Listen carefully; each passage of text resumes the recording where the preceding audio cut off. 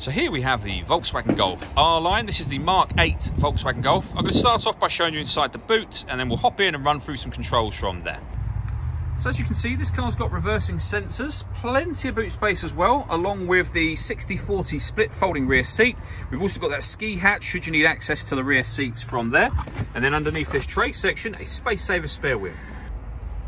Just briefly before we climb in, I think that's why we're seeing the interior from this exterior point of view. There's plenty to run through on the dashboard, so let's hop in and we'll do that now. Okay, now that we're inside the car, we're going to start with the dial area here. So you can see in the middle, we have a digital readout for the speedometer. It will tell you what driving mode you're in. So we're in comfort mode at the moment. You can change that to sport, eco, and I'll show you that in a bit more detail in just a moment. And then we have various bits of trip computer and fuel economy information in that central section as well. If I back out to the steering wheel, on the right hand side, we've got controls that will enable you to change the information that you see displayed in this central section, and they are just here.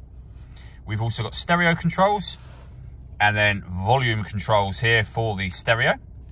Also over on that right hand side, with a heated steering wheel. You can turn that on and off, and it will come up in this central section to let you know that you've done that. So it's on. I've now turned it off again. On the left-hand side, we have cruise control with speed limiter. This car is able to maintain its own distance between itself and the car in front automatically, both speeding up and slowing down, depending on the car in front's speed. That's the button that activates it, and we've done a video showing how that works that you'll find on our YouTube channel and on our website as well.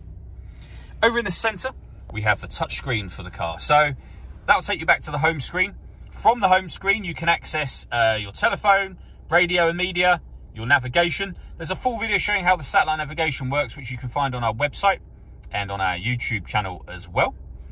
When it comes to the radio and media section, you can see there we have FM and DAB radio, as well as internet radio. If you want to listen to your own music, you can do. There's plenty of ways of doing that. Bluetooth audio would be your main one, where you can stream your music wirelessly, as well as making and receiving phone calls, of course, through Bluetooth as well. Working our way down from that, we have this collection of buttons just here.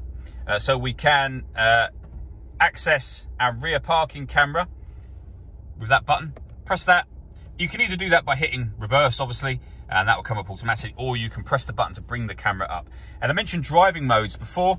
That is where you can change the car from eco, comfort, sport, or individual. And under individual, you'll be able to customize the settings as you wish to have them using this menu just here. Whatever mode you put it in will obviously affect the driving of the car, but it will affect the color of the dials in that central section as well. We then have the button that starts and stops the engine, a 6-speed manual gearbox, electronic handbrake with auto hold function. All that leaves me to say is thank you for taking the time to watch this video. If you'd like to come see the car for yourself and have a test drive, please feel free to call any of our MJA sites. We'd love to hear from you soon.